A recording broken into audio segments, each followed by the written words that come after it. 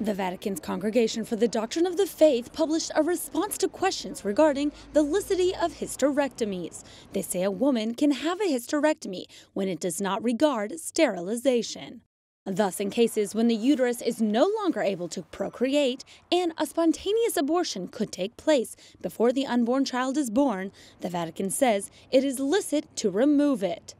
The CDF says sterilization is to impede the functioning of the reproductive organs, and the malice of sterilization consists in the refusal of children.